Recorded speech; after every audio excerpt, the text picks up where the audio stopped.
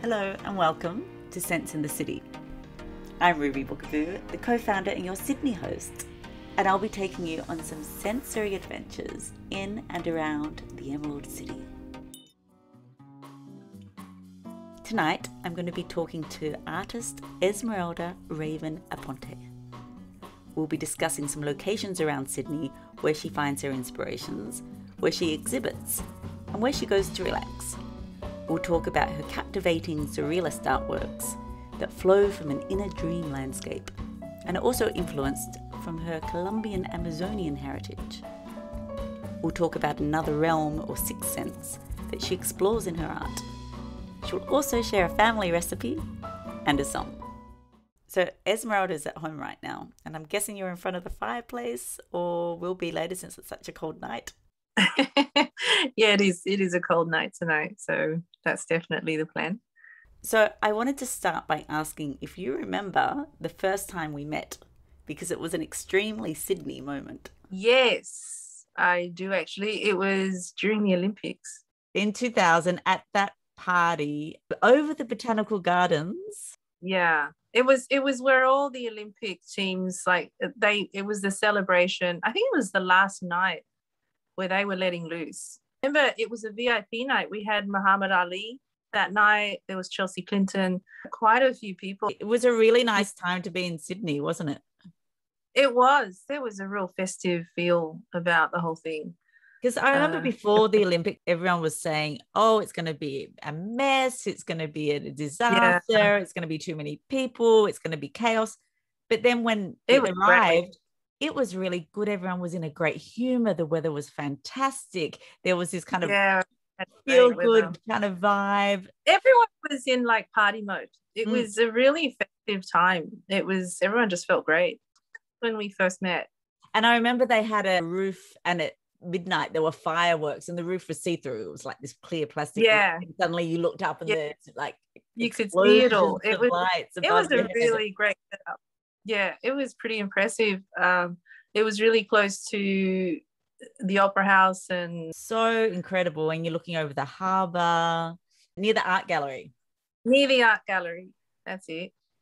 Yeah. For anyone not from Australia, the art gallery is where they hold the Archibald Prize, the most prestigious portrait prize in the country. I got into the Salon de Réfusé, which then goes into the sister gallery. And it's called The Next Best, and they choose 50 of the next that didn't get into that exhibition, but you get into the next one. The year that I entered, it had something like 15,000 entries. And so to be chosen to go into the next best, that was a big deal for me. With Inga, yeah. And that was my Inga Lillstrom, who's a beautiful singer. Yeah, that was my introduction to the SH Irving Gallery, which is where the observatory is, sort of right under the bridge. Beautiful gallery. And I've exhibited there a few times now with a competition that they do every year called the Portuguese. And that is for female artists all around the country and New Zealand. Yeah, they have entries that are like 15 to 20,000 people entering, and they choose 50 artists to exhibit. So it's been a real honor to be able to exhibit with them. Like, I've done it 3 times in a row, and I would like to do it again. Yeah, that's a special place for me. I really like that place. That place, like literally like under the harbour bridge? Yeah. It's such an incredible location. Like, you could go and see the stars in this incredible building, and then go a bit further down and there's the gallery. And it is such a beautiful gallery. Like, it really is beautiful. I love that part of Sydney also, because when I go to Sydney Dance Company, I often walk from Circular Quay around and under the harbour bridge, and you look up and it's just so engulfing. Yeah. I'd like to talk about some of your works and how it's related to place. But first, what are your favourite places in Sydney for your inspiration? We did mention the Botanical Gardens. That is a really special place. You know, I love to be able to go where I can be outside, surrounded by nature. Those things inspire me. Blue Mountains is a beautiful place. That is an incredible place, and I can see it from my balcony. I can see some of it. Yeah, so it's such an amazing view. I see it in the distance, so I'm very lucky to be able to do that. For people who don't know Sydney. Yeah, about an hour 40 from the centre of the city. Yeah, and full of eucalyptus trees and gorgeous mountains and the rock formed. Yeah, Lura, and to be able to see the Three Sisters, which are those incredible mountains. It's such a touristic spot, but it's not like crazy touristic, like where it's uncomfortable. It's actually just nice. Everyone's out there enjoying good food, enjoying the nature, and just the beautiful location. Some good markets there. Oh yeah. Another place, ocean. I love the ocean. I find the ocean really cleansing. Maroubra is a really beautiful place to go for that. I went for a walk down Maroubra Beach with Chris Cody for episode 1 of Sense in the City. Oh yeah, yes. It's such a great beach. I love that beach. Other beaches I find get a bit too busy, and I don't know, when it's too busy you can't enjoy it. You want to have a little bit of space. Yeah. Whereas I find Maroubra always has that. You can just go swimming and you're not bouncing off 50 million people. So I used to live in Coogee, and it reminds me, probably when I met you, I was living in Coogee, and that was really nice. A beautiful way to start the day. I remember waking up, going for a jog, diving into the ocean, going for a 10-minute swim, and going to whatever cafe it was on the corner, having Vegemite on Turkish toast and a soy latte, reading the paper and starting my day. That was like I would describe your work as surrealist. There's dreams and emotions, and there's magical figures, and very colorful, very vivid, very evocative. How do you describe your art? Definitely surrealism. It just has such strong influence from dreams. Some dreams have this fantastical element to it. I guess it starts a lot from when I was a lot younger, and I used to sleepwalk.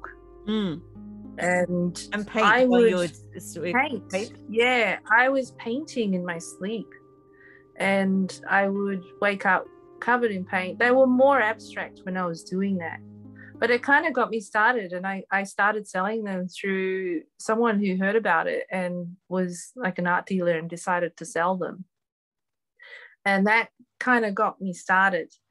But I had a style of my own, which I sort of felt I wanted to develop. And it had a real sort of Spanish, sort of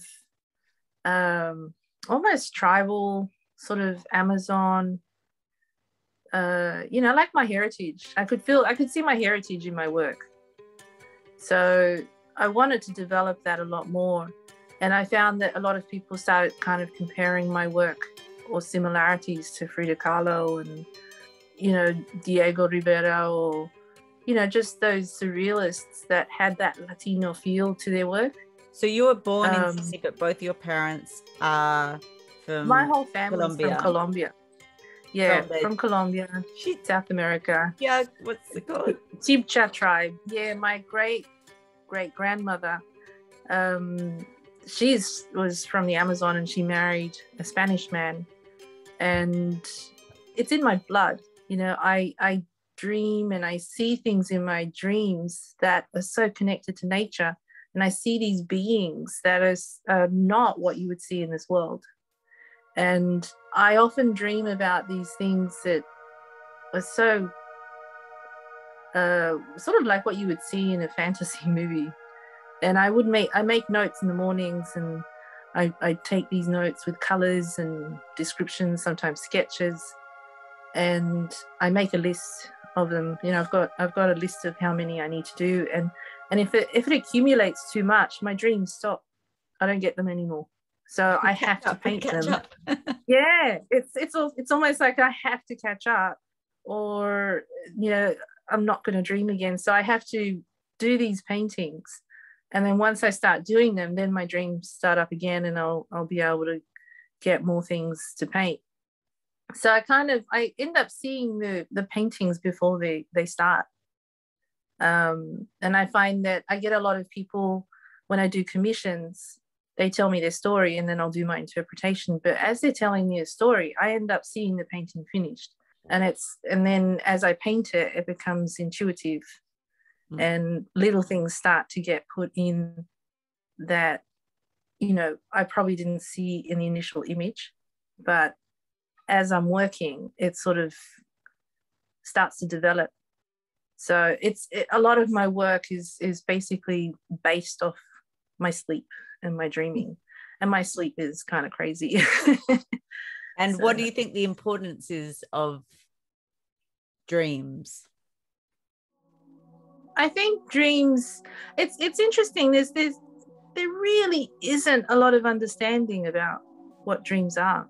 You know, there's the idea that we do dream, you know, in relation to our experiences of our everyday life, and we carry that into our sleep. But there's also things like, I can't explain what I see. I can't explain these beings that I speak to, or, you know, these incredible landscapes or unusual things that I see. I guess it's like I go to another place. And that's another theory, you know, dreams is like a doorway into another world, another realm. And I think that's where I go to. And I think that's where I experience these things. And I'm supposed to bring them back to, I guess, paint them and show everyone. Let's talk about 3 of your works and discuss how the sense of physical and internal space link or juxtapose. To begin with, The Voyage. This painting is of a person in a hot air balloon crossing fields of agriculture, but the balloon is a light bulb. It's fun, uplifting, and somehow serene. That place I connect a lot to the Hunter Valley. That's another beautiful place to go see. They also do hot air ballooning there too. I saw really that. Nice. I would like to do that. Yeah. Oh, you have to do it. It's amazing. You have to get up really early in the morning. Yeah, I did. And you have to get up super early. But it's worth it because you get to see the sunrise, and as it goes over the fields, you see all the wine fields, and you'll see kangaroos jumping in the field. It's just beautiful. It is really, really beautiful.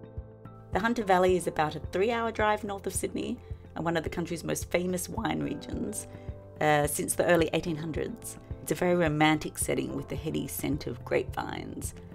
Yeah, like it's definitely a romantic location. There's a lot of boutique stores there, you know, like specialty makers, you know, that specialize in cheese making, or bakeries, or, you know, great restaurants.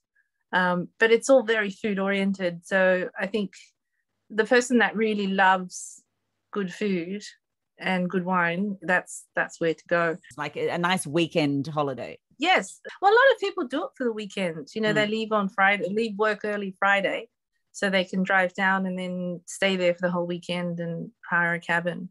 And then afterwards, you know, go home feeling great with a whole bag of stuff that they've bought to take home. But I also, I did a lot of curating for that region. There's a lot of houses there with my paintings. I curated Margan's Wines, their wine tasting room, and their restaurant, and they also got some for their house. Yeah, it's definitely a beautiful place to go. And that painting actually makes me think a lot of the Hunter Valley, and just the want to just kind of escape, you know, get into that hot air balloon and fly somewhere, go somewhere exciting. What's the light bulb? Ideas and excitement. It's a good idea. It's a great idea. The light bulb is a good idea. Yeah, the balloon is a light bulb, and that to me is like, you know, just go, but also just, it gives off light. You know, don't go into adventures with fear, go into them with excitement, and, you know, just look for things that are going to make you feel like you're living. You know, don't live in the fear, just go for it. And that's sort of the feeling that painting has. It's all about adventure, you know, exploring and enjoying it, you know, living. So that's that one. The next one I would like to talk about is Living Forests. So this is a beautiful one. And yes. I thought the other thing that's good about Esmeralda is if it's really lovely to commission a work. But of course, if you can't do that, you can also get prints. She sells Yes, I prints. do prints as well. And she signs them. So last Christmas, I bought 2 copies of Living Forest from Esmeralda that she signed, one for my mother, one for my aunt in America, because I thought she might like to see a kangaroo. Because it's in the forest, and in the middle there's like this kangaroo looking towards you, almost like it's caught in the spotlight. And maybe you can describe the painting. I did that one as a commission for a really lovely lady who had been to Tasmania, and she described the experience of walking through this beautiful forest. My interpretation of forests are that they have a life of their own. You know, they have their own energy. They're almost like beings, but in a different form. And I had to put faces on the trees in the paintings, you know, to just sort of give them that character. You know, for me, hearing the wind through trees is like a language, and they are talking to you. So that painting, as much as it was sort of inspired by Tasmania, it really can be any forest or bush landscape that we have here in Australia, anywhere. It's lush and green, and there's so much to look at. So that painting has a lot of detail. That took me a few months. That was quite a big one.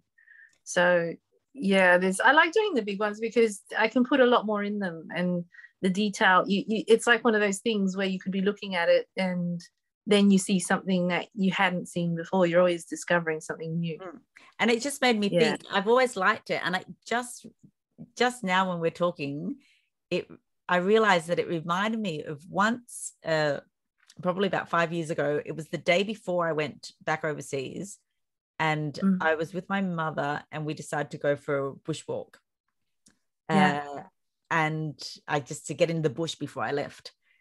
And at one point I heard something. I turned around, and there was a kangaroo, or it's a wallaby actually, that was turned around, and it looked at me in the eyes. It was kind of frozen, and we had this one moment, this intense moment, and then it bounded off, and I felt it was quite symbolic and spiritual, and then I felt like I was ready to go back overseas. I had the kangaroo spirit with me, and it reminded me of that painting.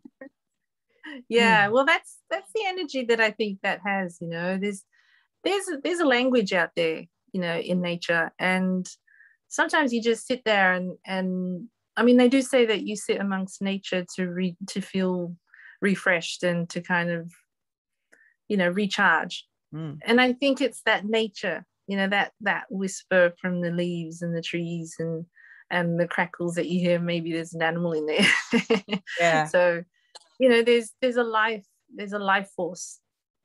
It's really quite special. And I think it's important. I think it's very important for people to just recharge in that kind of environment before they go back to, you know, whatever craziness they need to attend to. I find I submerge myself a lot in these works.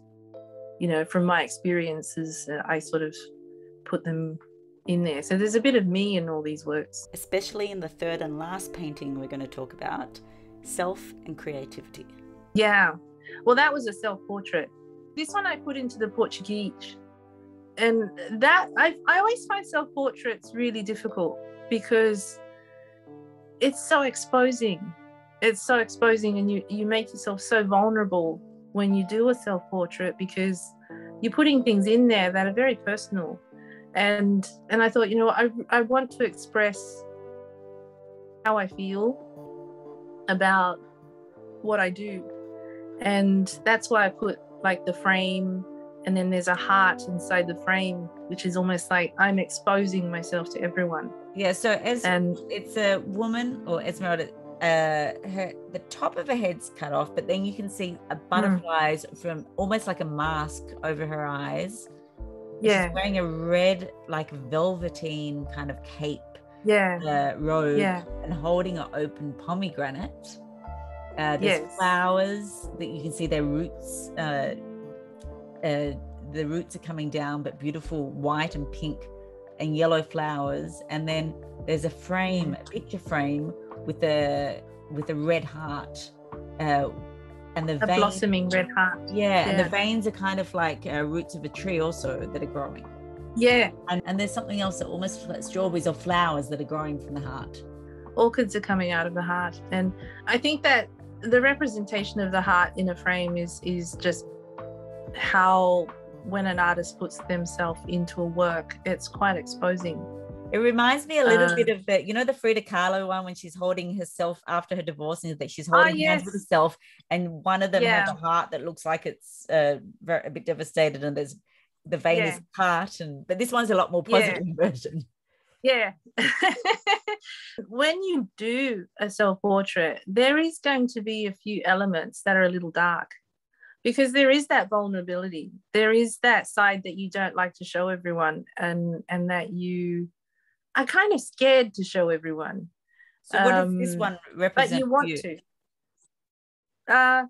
For me, it's obviously like the passion and the love that I have for what I do, and my wanting to expose how I feel through my art, which is the heart, and the blossoming is the creativity.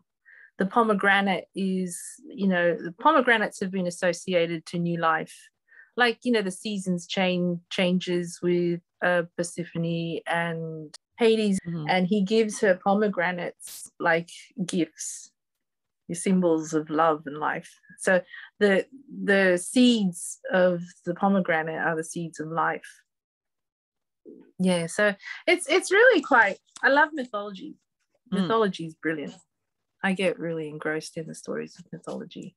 You know, I just love the symbolism behind it. I do tend to paint them a lot. I mean, I love their texture as well. They look like rubies. Yeah, my uncle, it was his favorite fruit. He used to always have. Oh, it's beautiful. They're beautiful in salads. Speaking of salads, I wanted to talk about some of the places that you like to relax in, and I know one of them because we went there and ate together. Baba Ganoush. We have to go to Baba Ganoush, a Lebanese restaurant. I'll do a link in the show notes, and there's I decided to go, and it was we ate for 2 hours. We just kind of grazed for 2 hours. The best fetish salad I've ever had in my life. I dream about it. It's a bit out of town, but I'm telling you, it's worth it. We ate so well. Oh my God. And the other thing you're also going to do, Esmeralda is an incredible cook, and she's going to also share a recipe with us, I think. Yes. I didn't even know Esmeralda was an artist. We just kind of got on really well. And then I went overseas after the Olympics for a year and a half. And when I came back, I was invited to some of these big banquets you used to have at your house, which were wonderful. I used to love cooking. People and really good food. I don't know, you'd be whipping up all sorts of things. Yeah, I know. I remember cooking those things. It was just a feast, really. That's just what I wanted. I just wanted everyone to eat together and enjoy food. Food is a big thing for me. Yeah, a good quality, good food. You know, that to me. Recipe that you're going to be sharing with us? There's a beautiful recipe which I grew up eating. It's basically corn wrapped up, like you cook, you sort of puree the corn a little bit, and you mix it with an egg and cheese and, you know, a bit of salt, a bit of garlic, and you just create like a thick mixture, and you wrap it up in spinach leaves into these little parcels, and then you foil them, or you wrap them in banana leaves. If you have banana leaves, it's even better. Because banana leaves, then you can put them on the barbecue and cook them in a barbecue with the leaf, and the leaf sort of smokes it a little bit.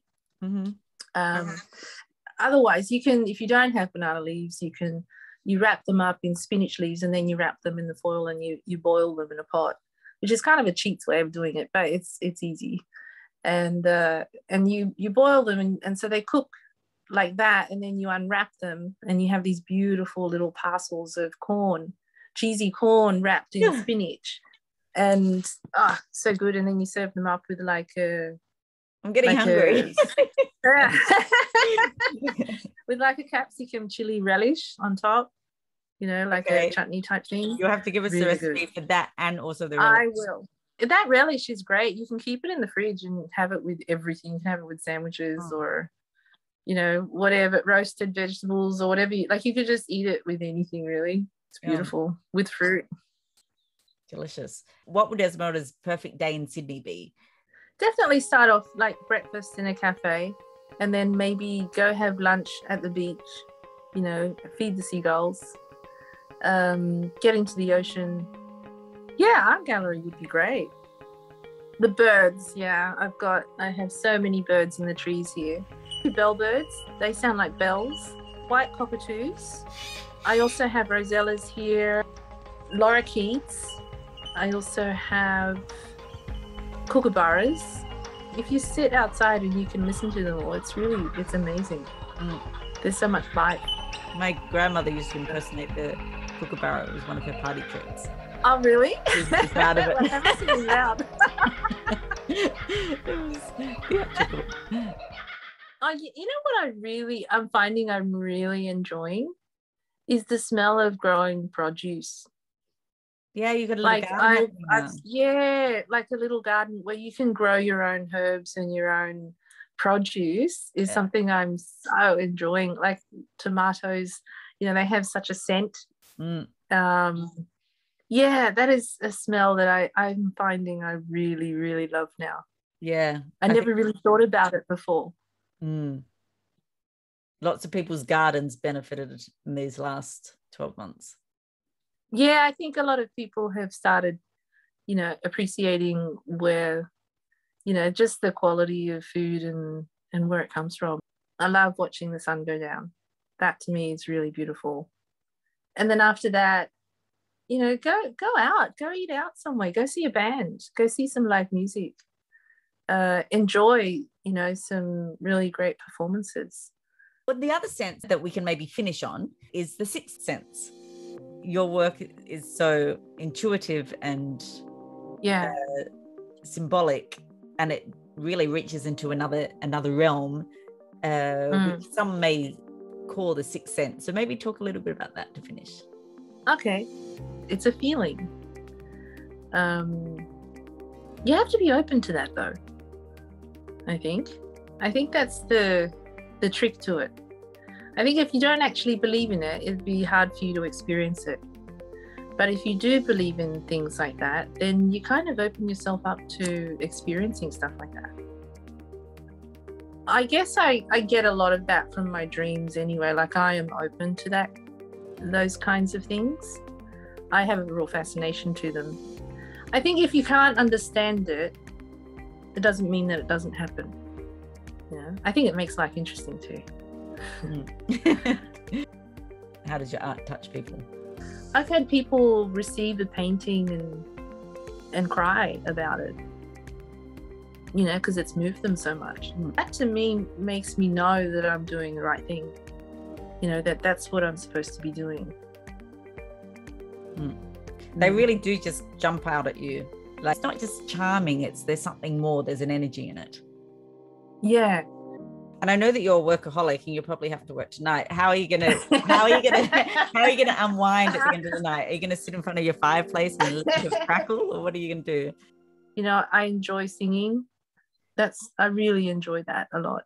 Well, on that note, I think that maybe we can have a listen to this lovely song. Do you want to introduce it? It's a cover of a Hiatus Kaiyote song called Red Room. I just loved the tune of it. And I like the fact that it's red. Red is my favorite color. So I was like, oh, I actually, you know, I can associate that to my work. But it's just a cool, chill tune. And I do find that I like to sing to keep my memory active, my mind active. Music is healing. So I do get a lot of enjoyment out of singing. The banquets we used to have at your house, we'd always finish with a big jam session. Yeah, there was always music. Oh my God, that was a no-brainer. That's always going to happen, and I think that will continue. Let's have a little listen to finish this podcast with Esmeralda singing The Red Room.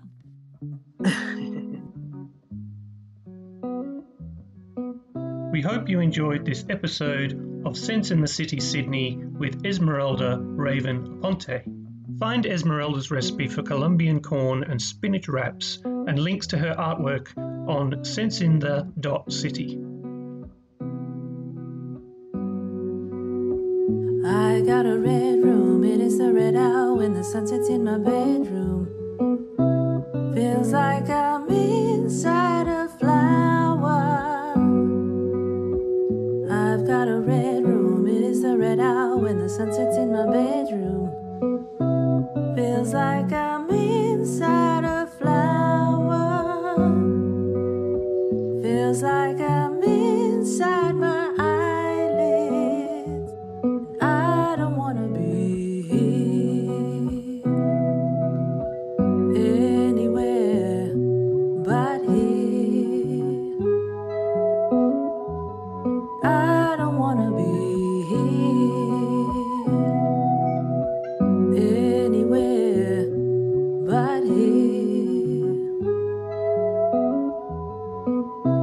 I've got a red room, it is a red hour when the sun sets in my bedroom.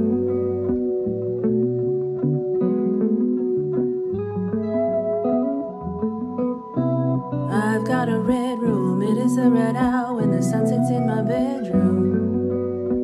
Feels like I'm inside a flower. Feels like I'm inside my eyelids. And I don't wanna be anywhere but here. And I don't wanna be anywhere but here. I've got a red room. I've got a red room. I've got a red room. I've got a red room. I've got a red room. I've got a red room. I've got a red room. I've got a red room.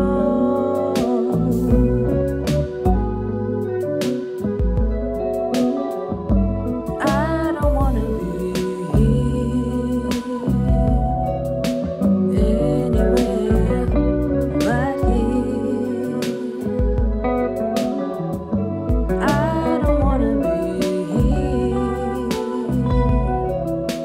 anywhere but here. I don't wanna be anywhere but here.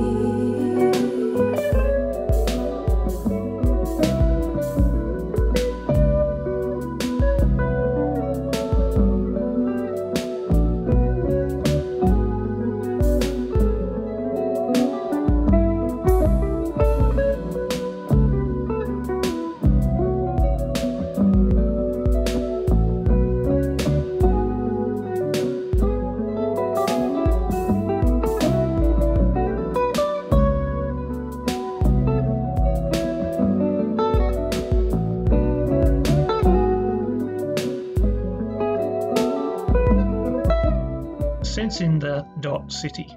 Keep up to date by following us on Instagram at Sense in the City Sydney, or you can find us on Facebook at Sense in the City World. If you enjoyed this episode, consider supporting the team on Patreon or buy me a coffee. You can find all the links in the show notes for this episode. Sense in the City is produced by Ruby TV and Pilot Media.